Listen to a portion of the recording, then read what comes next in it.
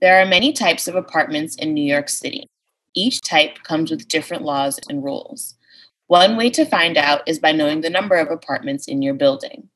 If your building is old, built before 1974, and there are 6 or more units, there may be a law that protects you. If so, the landlord cannot evict you without reason. You may have the right to a renewal lease, and the rent could be limited by law. The landlord may not be able to charge you whatever he or she wants. And you may be able to pass your apartment along to a family member in the future if they meet certain criteria and are living with you for 2 years before you leave. To find out if this law, called rent stabilization, applies to you, contact the state agency where they keep records for this type of thing. It's called HCR, Homes and Community Renewal. You may call 311 to be connected. Ask them for a rent history for your apartment. Once you get it, show it to your lawyer or organizer.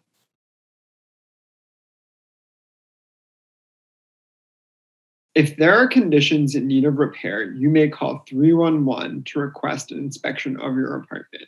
Once you do, the city agency called HPD will send inspectors to your home within a few days, and they will look at things that you complained about. You have the right to complain. It is illegal for the landlord to kick you out because you complain about problems in your apartment. Also, if your apartment is rent stabilized, your landlord cannot evict you because your lease is up.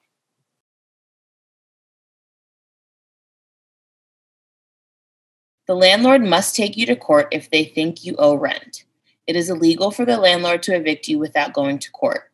The first step is that they must send you a 14-day rent demand, which is a letter telling you that you owe rent. Next, they must serve you with court papers. The court case can take at least 2 to 3 months. There are many resources available to help you pay rent owed. Unfortunately, many of those are only available after your landlord sues you. Add up exactly what you have paid and what you owe. Don't believe what the landlord thinks. Try to pay by money order. This way, you always have proof of payment.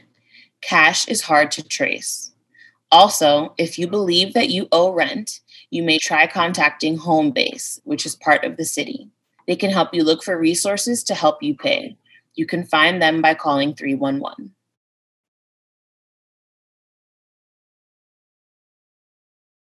There is a law called the Tenant Safe Harbor Act. This law says that the landlord cannot evict you for owing money after March 2020 for as long as we are in the pandemic.